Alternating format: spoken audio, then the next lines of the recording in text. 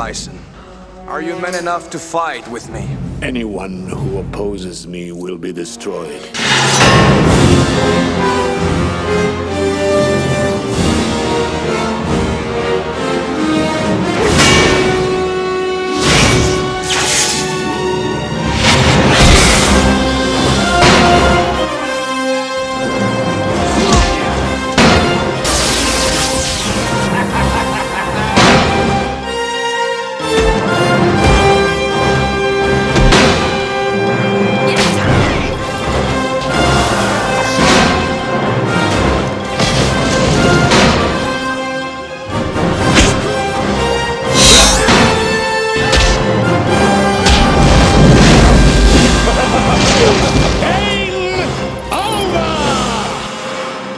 In 1994 saw the release of Street Fighter.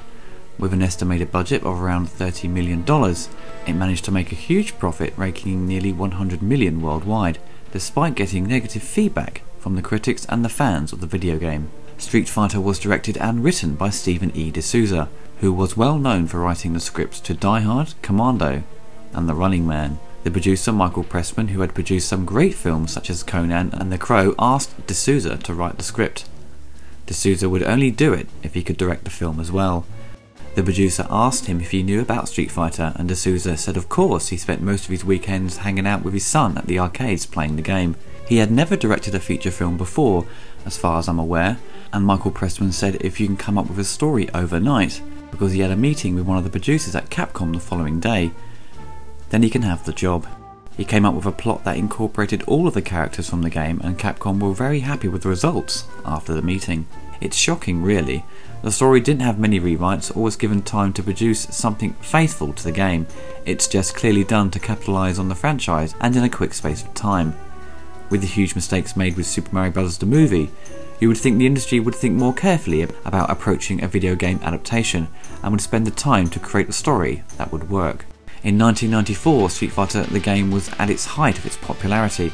In 1991 saw the release of Street Fighter 2, which stormed the arcades. With its revolutionary style of fighting and the introduction of special moves and combos, and got everyone addicted to it, especially me, I became obsessed with the game. Instead of the game getting a sequel, it received updates which refined the gameplay and gave the players the chance to use the boss characters in single or versus mode. When the movie was going into production, Capcom wanted the producers of the film to incorporate the new characters that were going to be introduced in the latest update called Super Street Fighter 2. These characters were Cammy, Fei Long, T-Hawk and DJ. The plot to the film is very standard. It very much plays out like a weak plot to a James Bond film. M. Bison has kidnapped several dozen humanitarians and demands $20 billion for their release or he will kill them. Guile, the leader of the AN forces, has managed to enter the fictional Southeast Asian nation of Shadaloo, joined by Cammy and T-Hawk. Guile's friend Carlos Blanca has been kidnapped by Bison's troops, and Bison plans to turn him into a mutated soldier.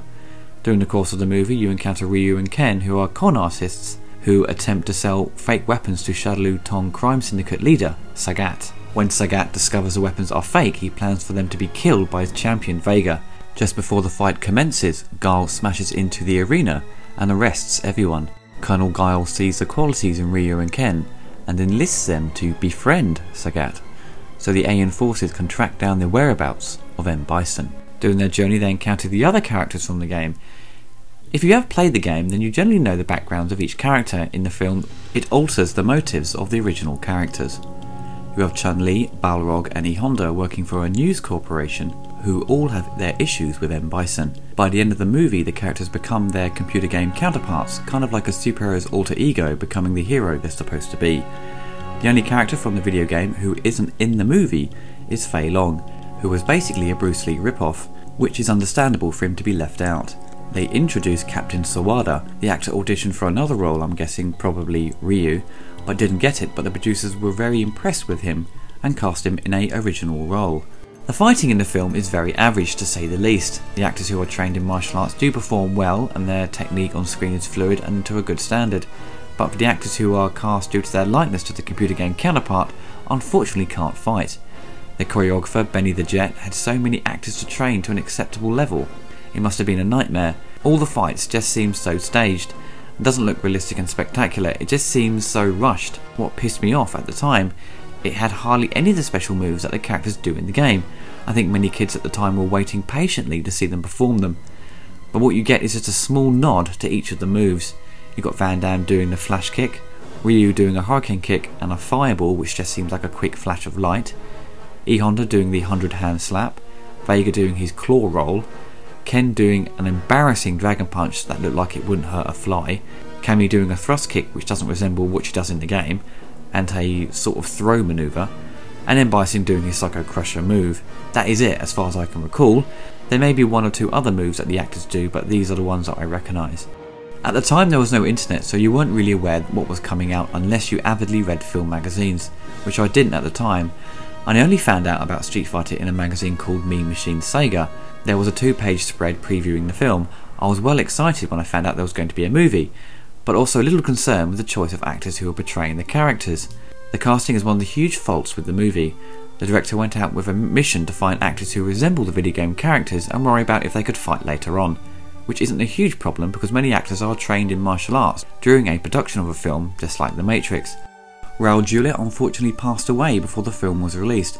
Does a fantastic job and is so over the top with his lines, it becomes very theatrical. He took the role because his kids were huge fans of the game. Van Damme was written in mind from the get-go, probably down to his popularity. He has done far better performances. This just comes across as very wooden and very cheesy, but it's still kind of fun to watch him goofball his way through it. One of my favourites is the guy who plays Zangief, who looks identical to his video game counterpart and provides some of the best humour in the film. The worst casting goes with the guy playing Ken, who shares no resemblance to the video game character in looks and how he acts. T-Hawk, what the fuck happened there? DJ is a computer programmer in the film, and in the game he is a Jamaican kickboxer and breakdancer. By far the most embarrassing interpretation of one of the characters is Blanca. It looks like they hired a guy who wasn't big enough in terms of muscle mass and sprayed him green and slapped a orange wig on him. It's a total joke and laughably bad, and don't get me started on Dalsim. These choices really pissed me off as a fan at the time. Looking back, Stephen E. D'Souza was clearly desperate to fit all the characters into the film, and the characterizations were all ruined. Kids aren't stupid, they all know if someone changes a character and their background story. It's crazy how the director could think he could get away with it. They should have really had the story focus on the original 12 characters from the original Street Fighter 2, and say if it was successful to warrant a sequel, then introduce the new characters instead of just cramming everyone into the film just to please the fans or Capcom and their marketing strategy. On a technical and design level, the movie does unfortunately look very cheap. The colour palette of Street Fighter does have that pastel look to it, giving it that pop feel, but the director makes little use of the scope format. Everything looks very centred when it's shot, like it's made for TV. The director did say when they created the pan and scan version, it felt more like the video game. It does feel more like it was shot by someone who makes TV programs and doesn't have the visual eye for cinematic framing and compositions. That's just my opinion. The musical score to the film is generally very good. It has a sort of heroic military march. It unfortunately, as far as I'm aware, doesn't incorporate any of the music from the video game or even tries to homage the music, which is a huge shame because the soundtrack to the game is easily up there as one of the best soundtracks ever. For a video game, that is. The composer Graham Raval creates an original score that complements the film very well and stands on its own. Also, the movie does incorporate many rap-style tunes from Ice Cube and MC Hammer, which I remember his popularity had dropped sharply by 1994. There was a music video produced featuring the cast, mainly Van Damme dancing with MC Hammer, which is hilarious. It was on TV a lot during the time of its release, mainly on MTV or a channel called The Box, I think. It's not MTV, it's Box! Cheers, Kev. I don't think the song did very well in the charts, because in the UK, audiences' tastes in music had moved on, but it's still kinda catchy and it's not awful. We give it pride for the time that you hit the spot on hot, non-stop, drop, not lean. If you know what I mean, I'm to my feet. Straight to my feet. When you feel the beat, you gotta move. Straight to my feet. Oh, straight to my feet. Can you feel me? Can you feel me? Straight to my feet. To my feet, yeah. Straight to my feet.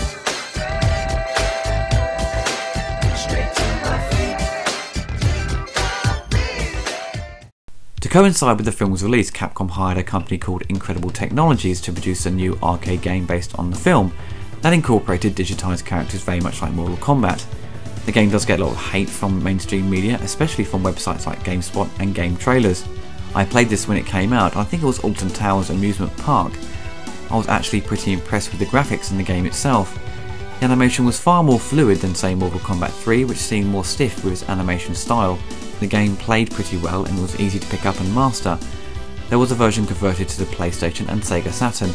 Capcom changed the style of gameplay and many graphical sprites, and it plays very sluggish and slow in comparison. I was pretty disappointed with it, and I would have preferred at the time if they did a full conversion of the arcade. You can only play the arcade version via emulation, but it's never been officially released on any home console.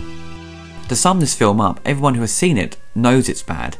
It has subpar acting, weak script with hilarious dialogue, poorly staged fight scenes and very poor casting. But for some reason, for these bad points to it, and there are many, it's still very entertaining to watch. Probably because it's such a train wreck of a movie, and it definitely falls into that category of it's so bad, it's good. If you watch the film stone cold sober, you're going to hate it and the film snob inside you will attack it, but that's fair enough. But if you watch it with a bunch of mates when you are pissed or stoned, then it becomes hilarious and thoroughly entertaining. The producers made a huge mistake hiring D'Souza and giving him a short space of time to write the script and letting him direct the feature. They should have spent more time coming up with a faithful adaptation and given the job of director to a younger guy who knew his audience and what they wanted, very much like Paul Anderson getting the job as director on Mortal Kombat, which turned out very well. If you are a fan of Street Fighter, then you're already aware of the animated movie that was produced around the same time, which is very faithful to the video game and provides a great story and concentrates on Ryu and Ken, who are the main stars of the Street Fighter series, which the film should have revolved around in the first place, and not just include them as supporting characters. Supposedly the movie still makes money for Capcom, so people are still buying it on DVD and Blu-ray, probably for the main reasons I've highlighted, because it's fucking hilarious. There was a new Street Fighter produced a couple of years ago called The Legend of Chun-li, which was a sort of prequel, and it was so bad it made this Street Fighter movie look like Gone with the Wind. It's that bad. It doesn't even fall into that category of it's so bad it's good, it's just a total disaster. Street Fighter the movie is by no means the worst video game movie. It's close, but I think that award should go to Mortal Kombat Annihilation, Double Dragon, or any video game adaptation by Uwe Boll. The film is campy and fun, and if someone says this is the worst movie ever made, then they clearly haven't seen many movies. And also, it's got Kylie Minogue in it. Everyone loves Kylie.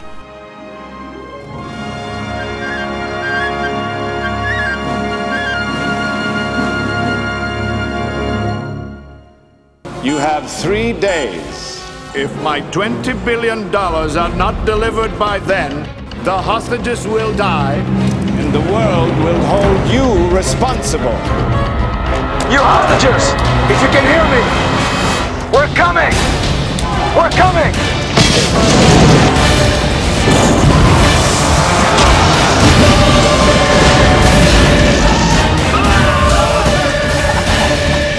Now, who wants to go home? And who wants to go with me?